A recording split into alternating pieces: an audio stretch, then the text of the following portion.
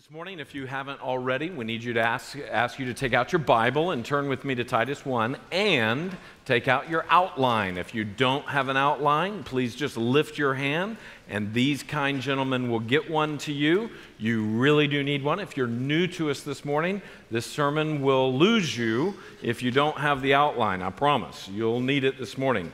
And this morning we have a very, very interesting word that's part of our title.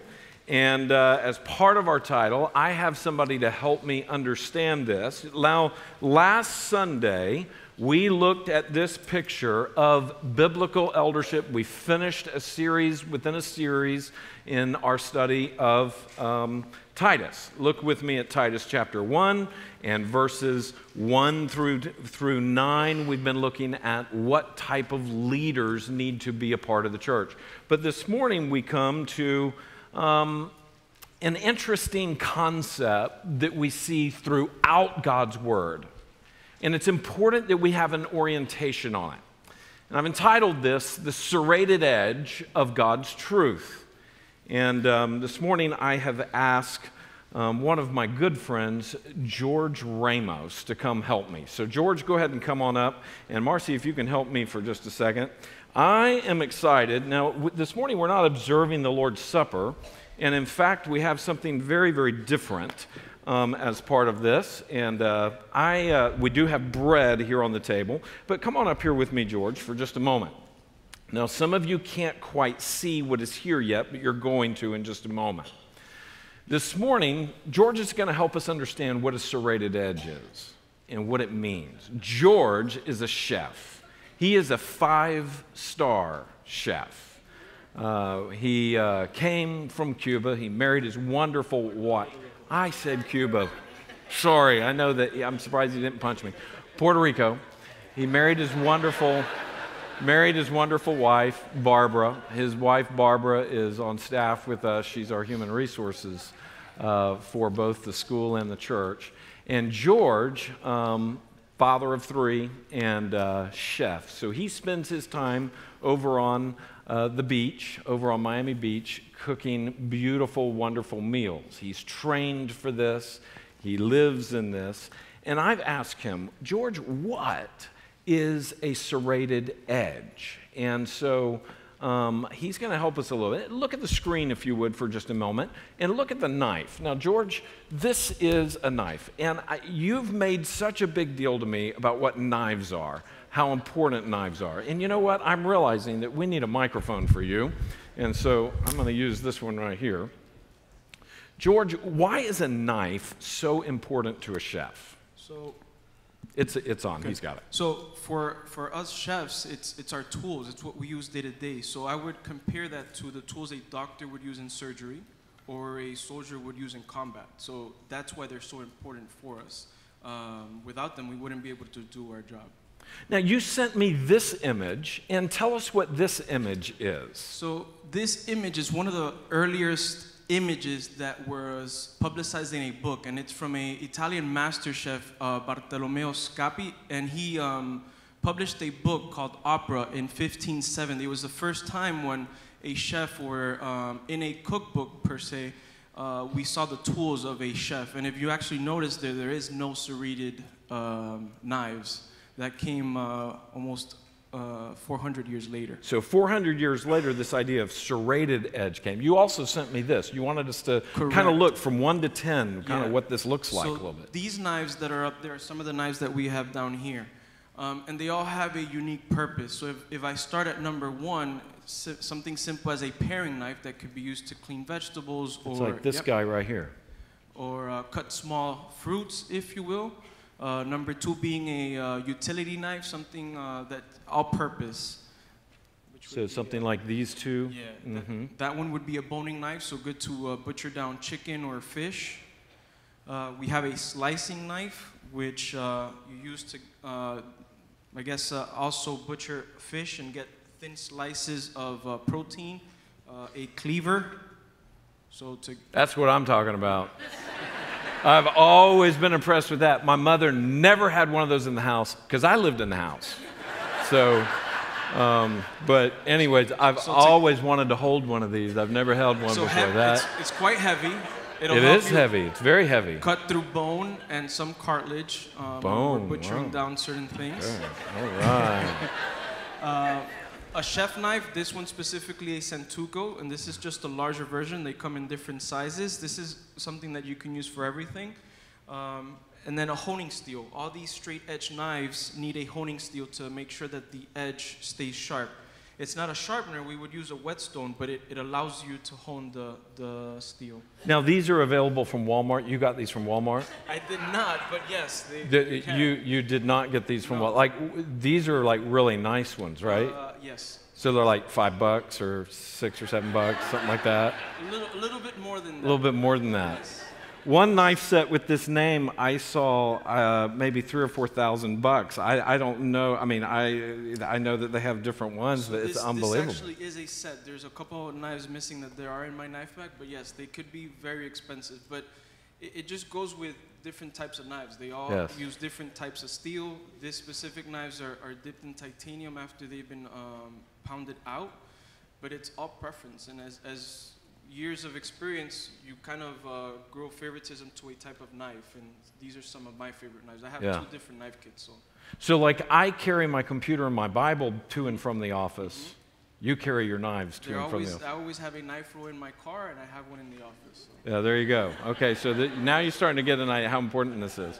All right, so talk to us about the serrated edge, and what does this mean? So this would be a serrated edge, right? This is one of the bread knives that I have, and the bigger difference between these 2 knives, a straight edge and a serrated, the straight edge, it's one sharp blade that allows you to have one point if you're cutting a bread or a vegetable, versus the serrated, every few millimeters, it has these scalloped edges or indentations or teeth, if you will, that allow it to have different pressure points on the specific thing that we might be cutting or breaking down, which allows for a quicker, precise cut, not always cleaner than a straight edge, but depending on the item that you are cutting or that we're breaking down, it gets through clean cut, and it does get through it.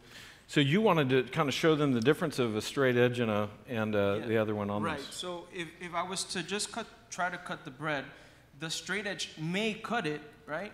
But there is some type of difficulty there, right? With the serrated, I could apply less pressure and get the same job done quicker. And that's just one example. If we were to use it with vegetables, it would be the same thing, or with different types of things. But I felt that bread would be one of those things that we typically do not use a straight edge. We do use a serrated or a bread knife, if you will.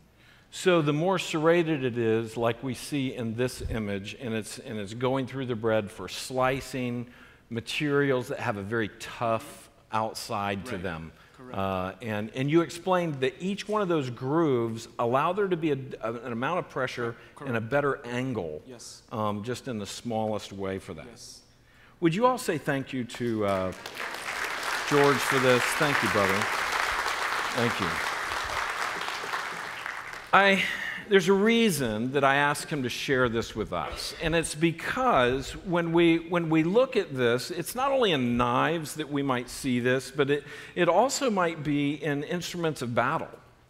I mean, think about this large, typical straight-edged sword. In fact, we often think of weapons of warfare with a straight-edged sword in this.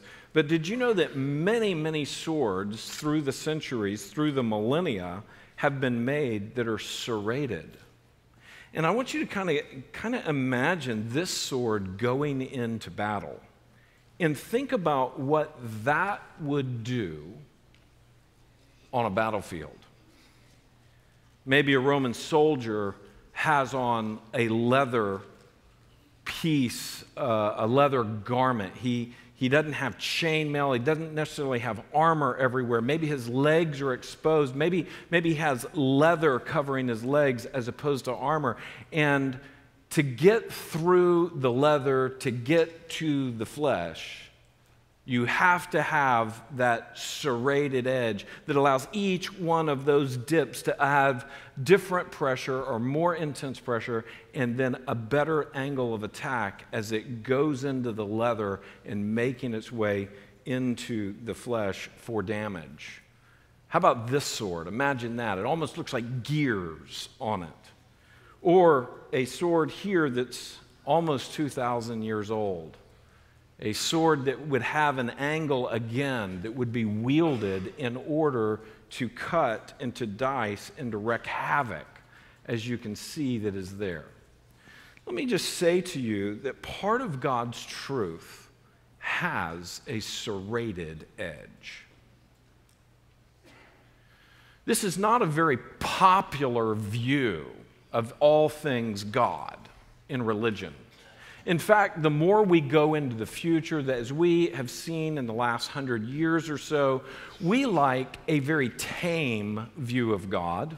We like a very tame view of His plan and His truth, and we like a rather innocuous view of that. We like a soft view, a very supportive and encouraging view. We don't really often think, in fact, how many times have you been reading through a section of Scripture, or maybe you've turned back to the Bible a little bit and you started reading somewhere and boy, you're reading it and you go, this seems kind of rough. I want something encouraging. And you leave the text that may seem kind of rough, perhaps from the Old Testament or even the New Testament, and then you look for something that sounds sweeter and softer. Well, when we do that, we are missing out on the whole picture and the whole counsel of God's Word. And Titus doesn't let us get away with that. And so this morning, I want us to see the context. If you have your Bible open and if you have your outline there, you're going to need it. Notice here with me the context. If you're new to us this morning, I know Mrs. Tinknell is here. I know that others, Carol is here for the first time. Some of you are new to us this morning. I just want you to see where we are in this, and it'll make so much more sense to you. We're reading and we're studying this book of Titus, where the Apostle Paul has left Titus on the island of Crete, and this is very important. We're going to see why this is important, in fact, toward the end of the message. Why he's left Titus on the island of Crete to straighten out what? Messed up churches. Underline that. Straighten out messed up churches. And so that's part of why they are there. He has left them there. And what are their problems? The thing that we've first been studying is the churches have problematic leaders. Not only problematic leaders, but what's the next word there? Problematic doctrine. That means their beliefs are off. And then we see here their behavior is off. They're not acting like God's people. They're acting like the world. And so these churches are in this condition, and Titus is there to straighten it out. And this letter is telling him how to do that and what to do. Now, it's very interesting. If you have your Bible open, you're looking there at Titus. And at the very first part of Titus chapter 1, we see an introduction, and then we see what the leaders are to be. And so the very first thing, as he's dealing with this issue of problematic leader, he describes for them what godly, and you can fill that in, he's describing for them what godly leaders or teachers should have, what kind of leaders they should have. They should be godly leaders. But then after we've studied that for the last several weeks, is what a pastor, what an elder that is a biblically qualified elder looks like. Now we come to see the problem. Now we see why he told Titus what to look for, because they have leaders that are a real problem. And that's what we're going to see now, is the ungodly leaders and teachers that they presently have. Now, George has just really beautifully and very vividly shared with us this idea of a serrated edge. And fill it in, it's an edge that has it's a jagged edge. If you look at the dictionary, it describes it as a jagged edge, or even uses the word saw-like. It's like a saw. And that saw does its work by this. And you see the next line that is there. The teeth intensify the cutting pressure, so that's the pounds per square inch, or pounds per square millimeter on this, and it increases the angle of attack, so it really gets in and deals with it. And why do we need that? It's for cutting through, fill it in, tough or hardened material. It's for cutting through tough or hardened material. Okay, so when we talk about God's word having a serrated edge, here's part of the picture. God's word comes and deals with tough and hardened material in hardened hearts and a hardened world that is against him.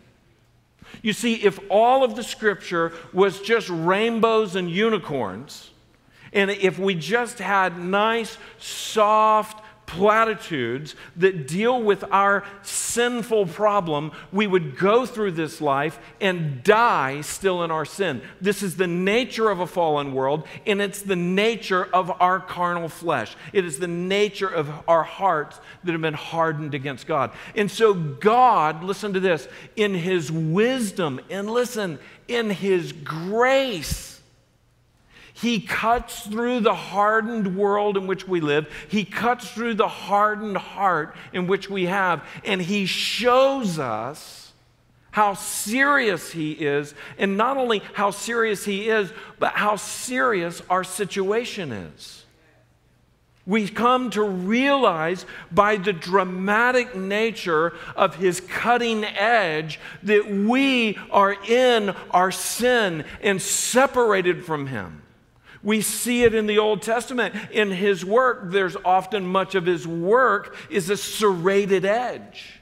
But we also see it in the New Testament, that not only as they deal with fallen leaders or as the descriptions are made of the human heart, theologically speaking, explained and broken down in the New Testament, we see very often it is in very sharp and stark terms.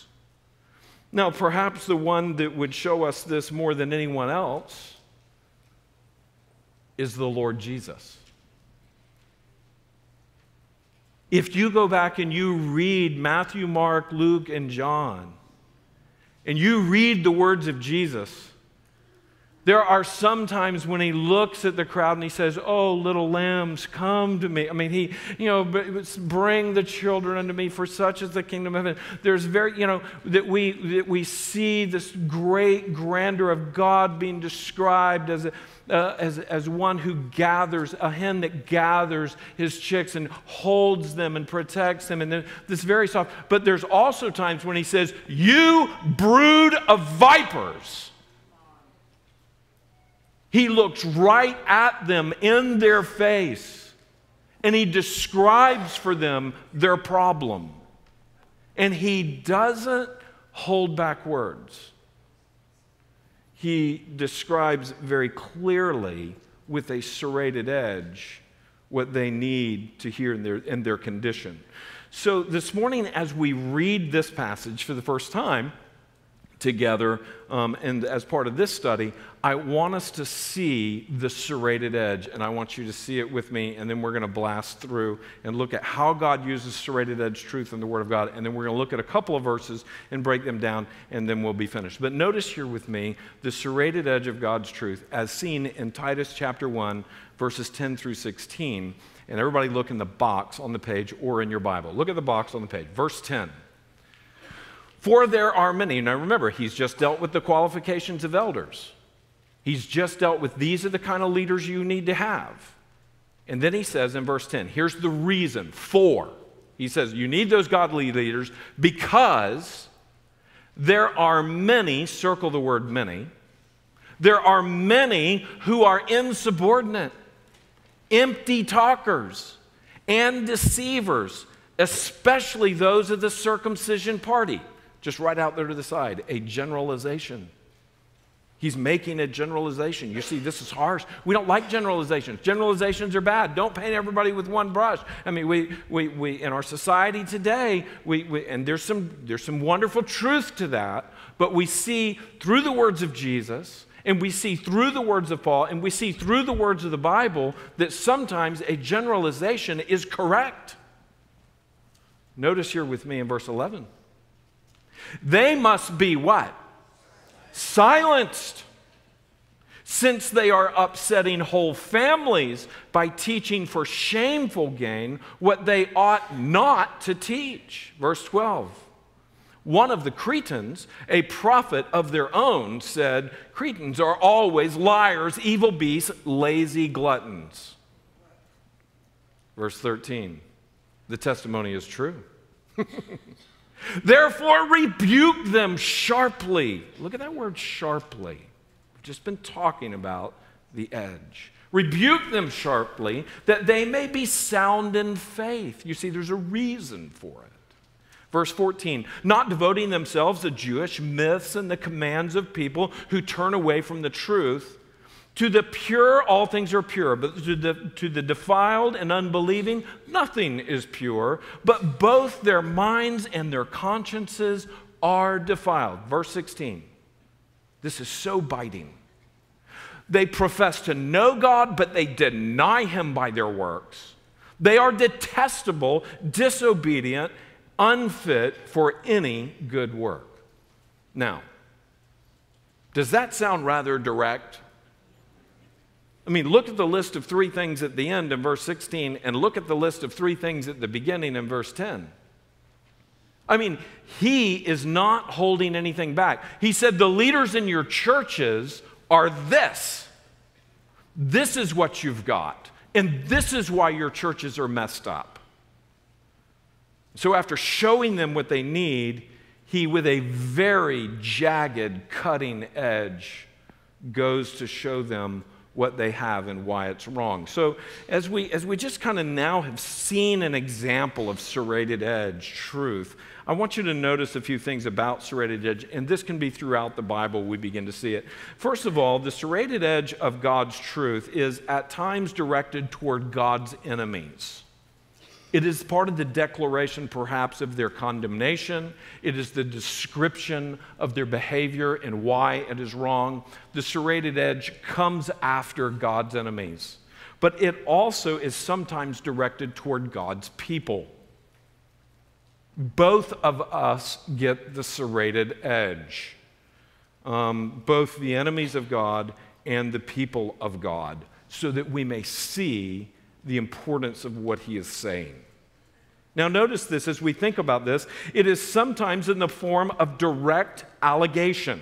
Sometimes the serrated edge is in the form of direct allegation. There's other times when it is in the form of satire.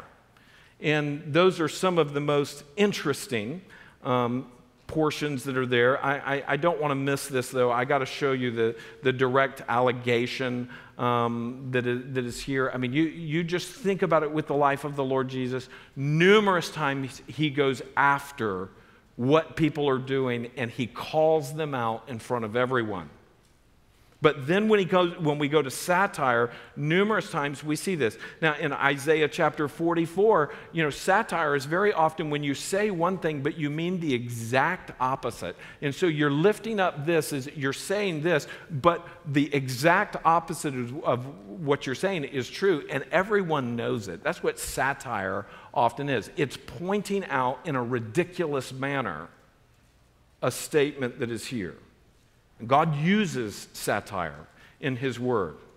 Also, we see the idea that sometimes it's in the form of comparison, a brutal comparison very often.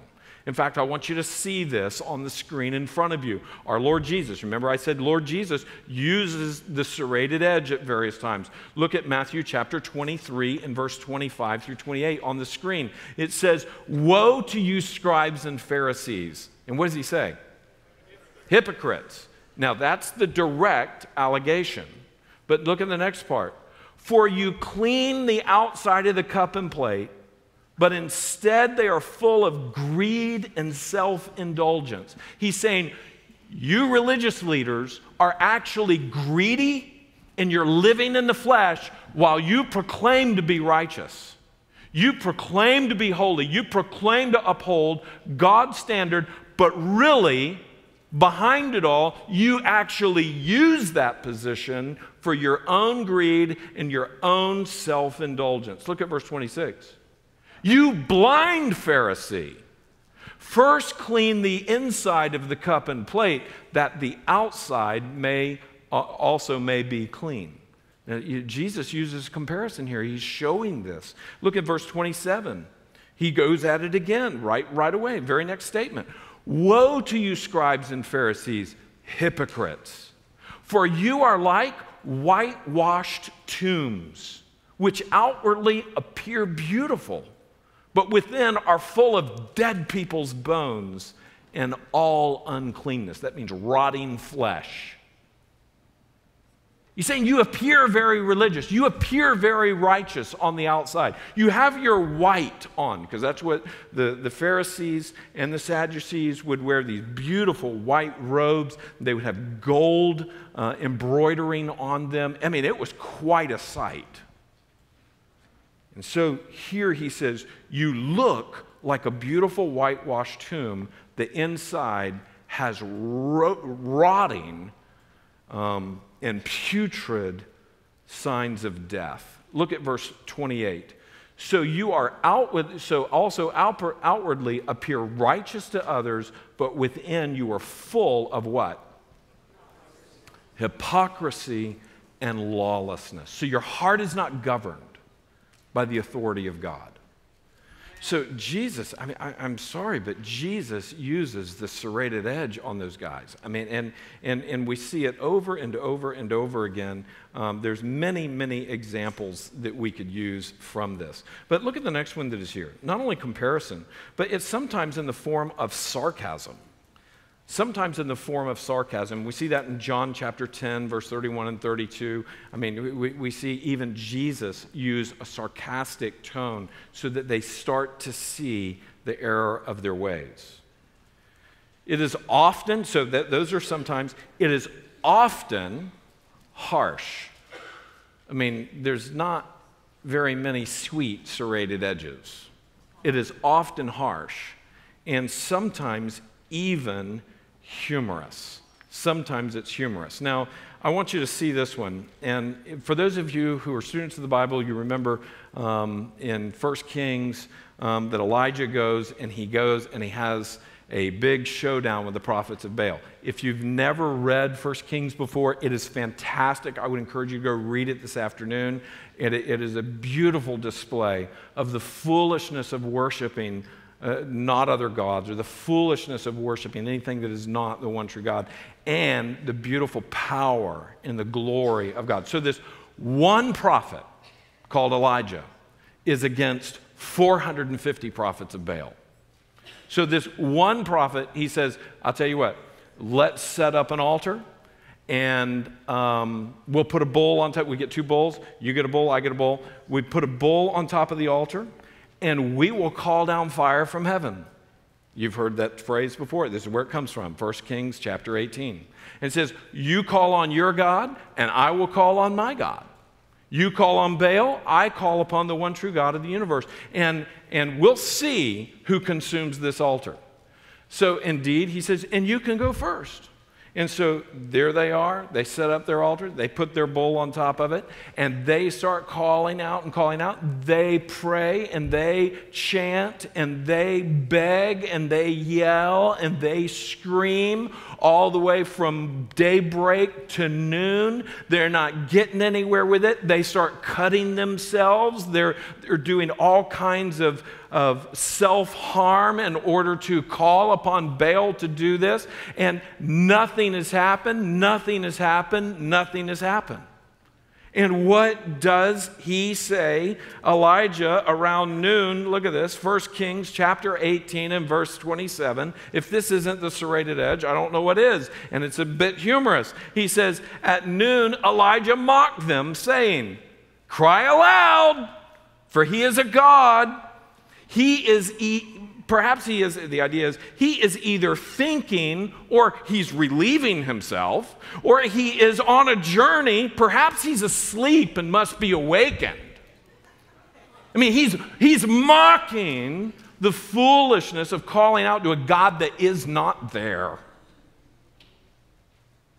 And of course, nothing happens in their process of that.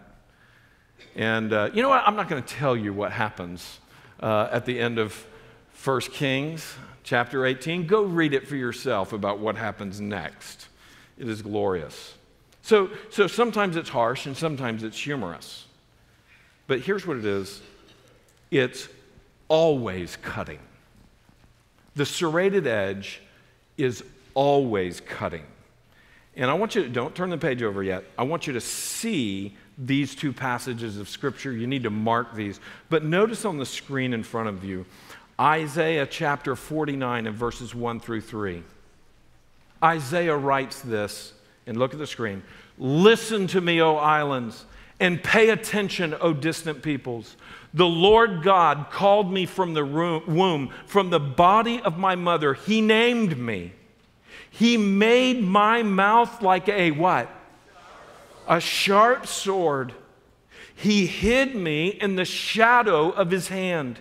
He made me like a polished arrow. He hid me in his quiver. He said to me, you are my servant Israel, in whom I will display my glory.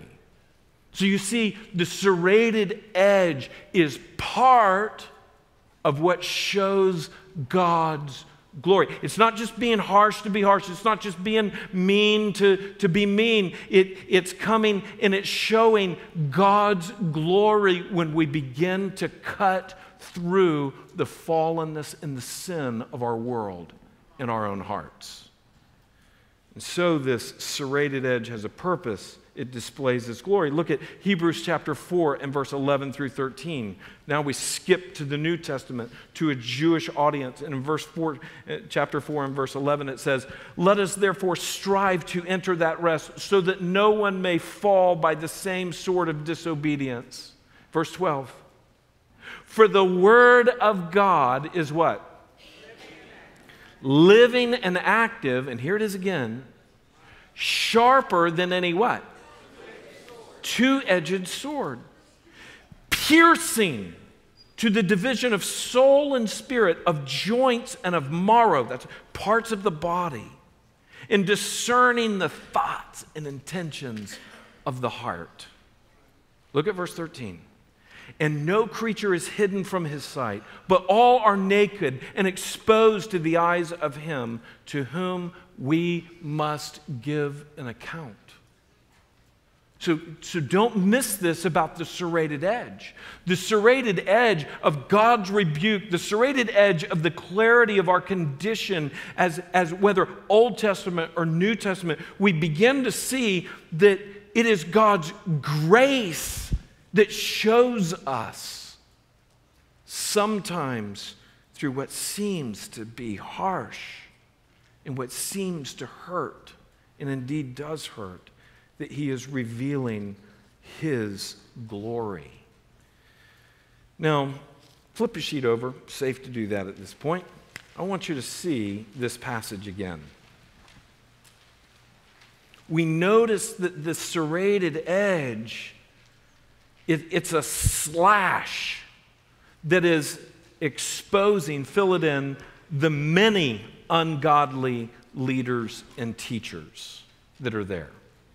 I've already had you circle that on the front side. Circle it again on the back side. In verse 10 it says, for there are many who are insubordinate, empty talkers, deceivers, especially those of the circumcision party. In fact, it was in every church that there was a problem, that they didn't have the proper leaders. Now, the first thing that we just want to look at for a couple of minutes this morning, and then over the next little bit as we continue and come back to this study, we'll see other things. But the first thing I want you to notice here is that we see their ungodly character. You remember that the qualifications, they all begin with who a man is before it tells what he must be able to do or what he is to do. You see, being is more important than doing when it comes to leadership.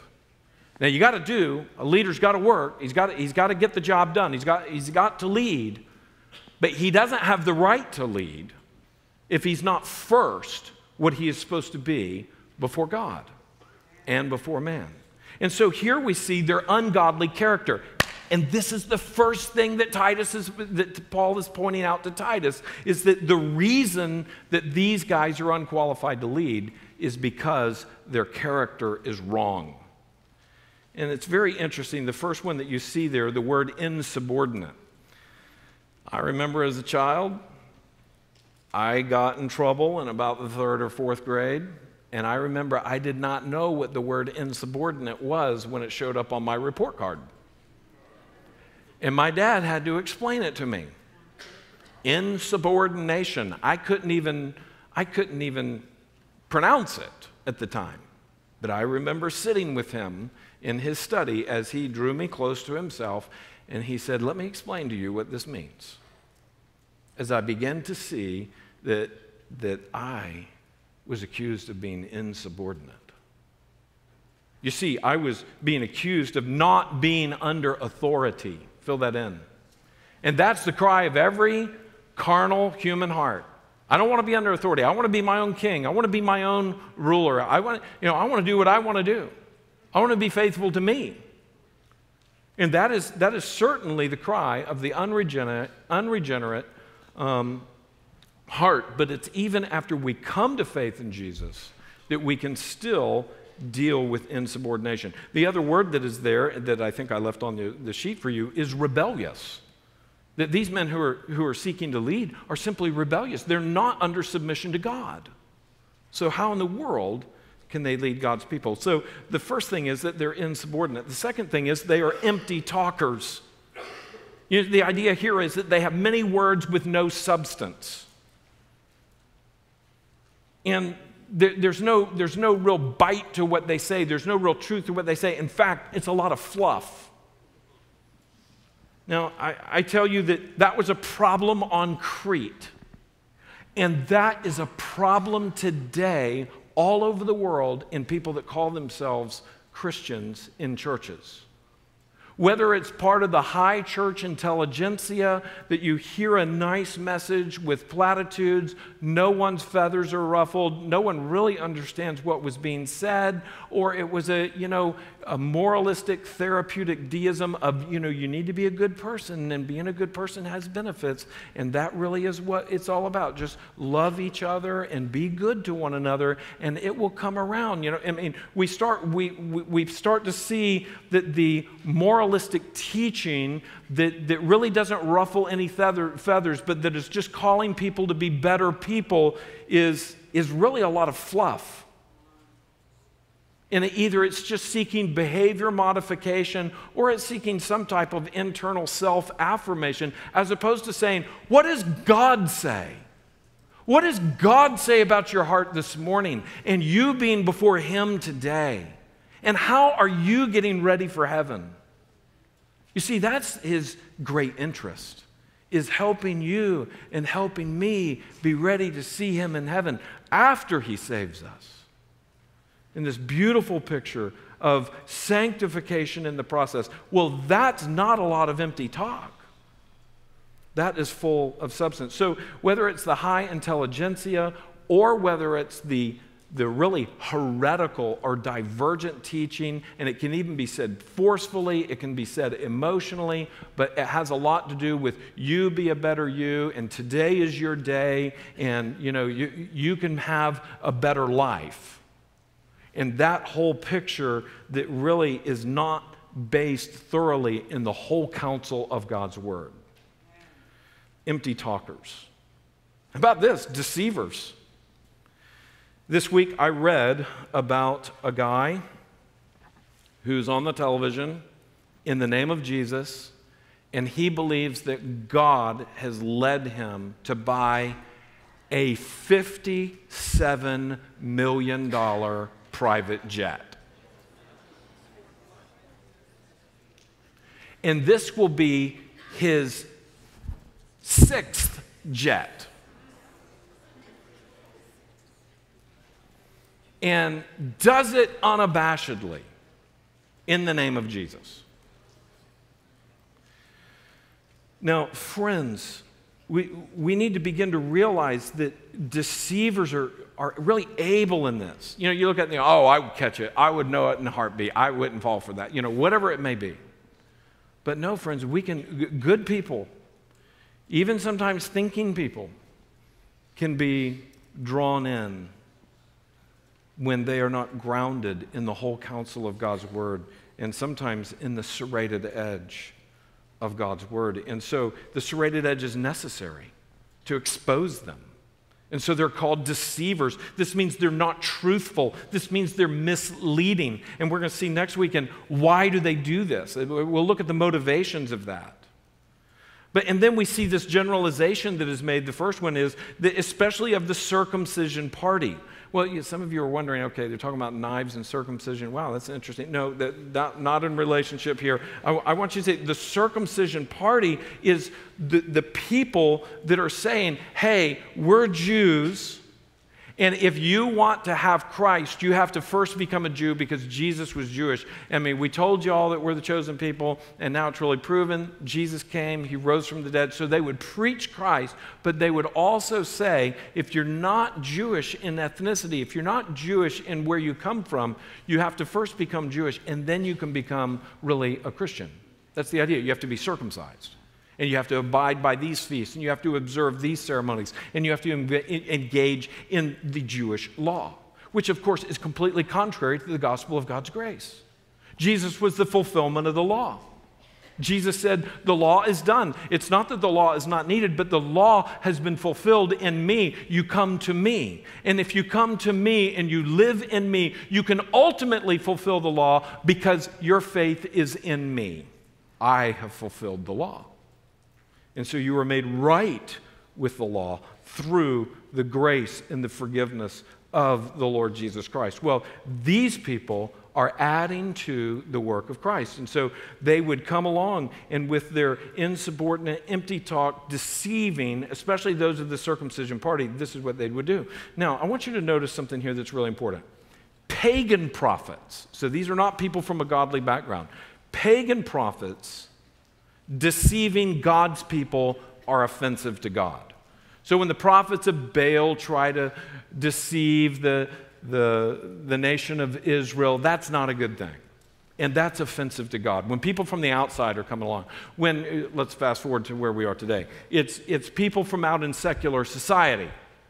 It's people that are part of the Darwinianists, and the people are the ones who reject the law of God, the moral law of God, the nature of God, the nature of the Scripture. So perhaps anything from secular humanism that's seeking to deceive the church, that's offensive to God. But you know what really gets God? You know what he really condemns? Is when, look at this, look at the next line that is here. It's when God's prophets are deceiving God's people. That is horrible to God. One is offensive, but there's degrees in this.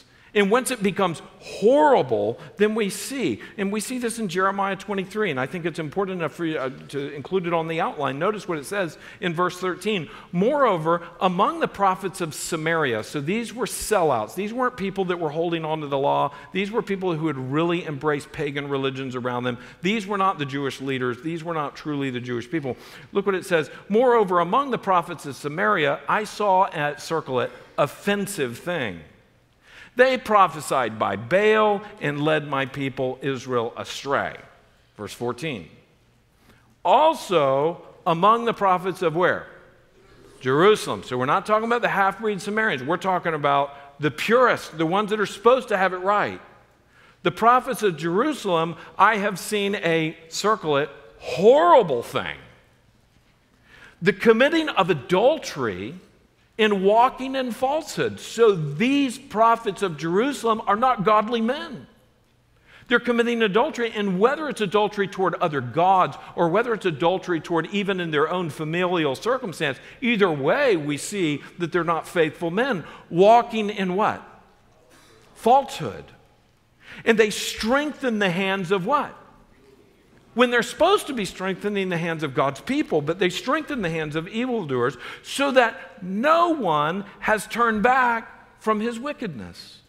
All of them have become to me like Sodom and her inhabitants like Gomorrah. You see, this is despicable before God. We looked at the book of Jude, and you can fill this in here as well. The most dangerous attacks are not from the outside, but from where? The inside. Satan's most clever attacks in Satan's long-term game is to corrupt churches from the inside, not the outside. Notice in Jude chapter 12, all the way to 19, this is an amazing picture, and I just want to read the first couple of verses that are here. Look at Jude chapter 12. It's on the screen in front of you. We studied the book of Jude. Some of you will remember this. These deceivers, these bad leaders are called hidden reefs. You remember that? Remember we talked about hidden reefs? What's a hidden reef? You know, you're sailing along off the coast of Florida and you don't see a reef that's there.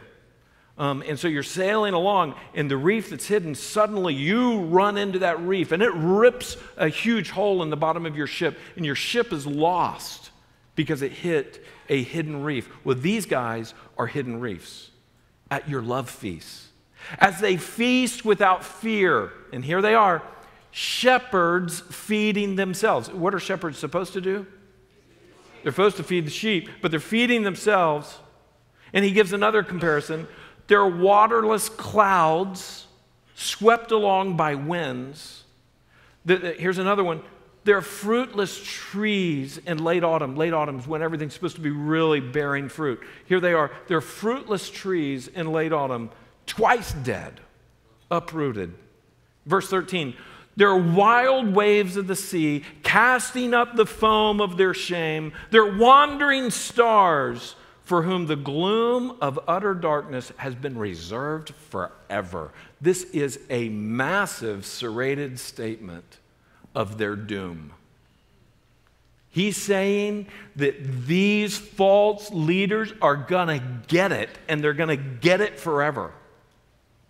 He's saying that when you defy the words and the truth of God and you lead people astray or you follow in with that, here's the picture. This is not going to go well for your eternity.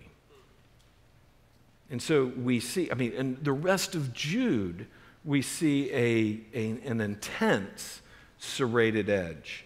Now, I want you to see this as well as we wrap up. In verse 12, we see, in verse really 11 is where you see part of it, and then we go over into verse 12. One of the Cretans, a prophet of their own, said, Cretans are always liars, evil beasts, lazy gluttons. Now, here's what Paul does in his serrated edge. He uses a quote from one of Crete's own philosophers. And so everyone would have known Epimenides. Everyone would have known what he said. In fact, he just quotes him. He's not saying, look, I said this. He's using something saying, look, it's known to everyone that these people have a hard time living righteously and telling the truth. And I want to give you a little bit of insight about this. Where was Crete? Where was it? It's in the middle of the Mediterranean. Now you would say, well, an island, that's pretty good. They're insulated from all the bad stuff around them. They can have their own thing. No. An island is it's a transit place. That means people are sailing in, stopping, being there for a little bit, resupplying a little bit, and then they're sailing out, going on to where they're supposed to go, wherever it is that they need to go. They would sail to Crete.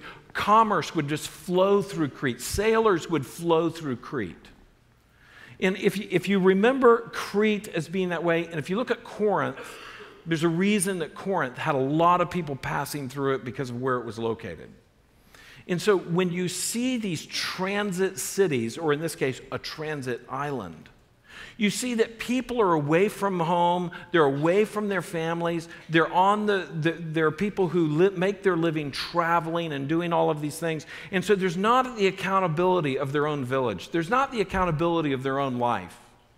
And so they come in with different ideas, they come in with different desires, and they live in that way. And the Cretans go through centuries and centuries and centuries of living like that. And in fact, some of you and you remember this more in the olden days of traveling, maybe here in America, before the great big rest areas and all of that. Back in the day, when you would travel, if your car had trouble and you were coming along and you were by a big highway and you were from out of town and you went to a garage because it's overheating or the fan belt broke or this happened or that happened, what are you worried about? This guy is going to possibly what? Rip me off, right? Because there's no real accountability. You're not from there. It's not like you're related to his aunt's mother's cousins. You know, I mean, he has less accountability. And so as people who would, and there's even businesses and so forth, we would say in days gone by, well, that guy's not very honest. He's out there by the highway. I remember in St. Augustine, there was a garage that was out by I-95. And I remember being there, and I remember it did not have a good reputation in town. If you had to have something done, you didn't go there because you knew that those guys were rather unscrupulous, and people off I-95 constantly got, well, that is the reputation of the Cretans. They are people who would take advantage. They are people who would come, and they were just known. In fact, they were so much so, throughout the Roman Empire, people would say, well, the guy's a Cretan. Well, he may be a Turk, or he may be from Jerusalem, or he may be somewhere, but he acts like a Cretan. I mean, that was the reputation that they had. And so that generalization was something that was the environment that the church was trying to survive in. And so people were coming out, they should have been coming out of the world of the Cretan culture in coming to the gospel. But if you don't have the gospel in the center of the church, then all you get is more Cretan culture. You're just bringing the Cretan culture into the church. Now, friends, I want to say to you that we are in danger of that here, in this time, in this place, in this church. If all of the worldliness of South Florida and all of the transit nature of South Florida makes its way into the heart of our morality and makes its way into the heart of our values and makes its way into the heart of who we are either as individual Christians or as a church family, then we have just become like the world. And we see that Paul is coming against that. You see, transit cities are not known for virtue, they're known for vice. And the Cretan people were really having to deal with that. And so here we see the Apostle Paul devotes a whole letter to that to straighten it out. Now here's some application. We're going to move very fast. Here's the application for our church and for our lives. Number one, we need to recognize that God's truth is not subtle, nuanced, or a feel-good message. God's word, God's truth is not a subtle, nuanced, feel-good message. It is very direct, and it is often cutting deep to the bone. Underneath that, you can say, this is a holy God confronting and saving a sinful people. This is a holy God. Why does it have to have a serrated edge sometimes? Why is the message so intense? Because this is a holy God saving a sinful people. Look at number two. The greatest attack on the church is always on its message to its people. That is the attack on the church. The greatest attack is not from the outside. It's not the new laws on the outside. It's the holiness on the inside. And it's the purity of the gospel and the doctrine on the inside. Look at number three. False church leaders have been a problem from the start. We need to recognize that. This is coming from the first century in Crete, and it's true all the way through Christian history. We saw that in Jude. We see that in James. We see that throughout the rest of our studies of the New Testament. The church has always dealt with false leaders, and so we have to be careful to deal with it correctly. This is a massive problem today. Number four, the church must only recognize as its leaders men who live and teach God's truth. Both living it and teaching it is absolutely essential. Number five, the pastors and elders must do battle with those who deny, dilute, or denigrate the gospel either in word or in deed. That is the call that we see here. Titus is saying, you have to go silence them. You have to deal with them. You have to confront them. And you have to remove them. So that's what pastors and elders must do. So the church needs to recognize leaders that live and teach. The elders, the leaders that live and teach, must continue to protect the church. And the final thing is, number 6, the serrated edge of the gospel will offend, but it will also save.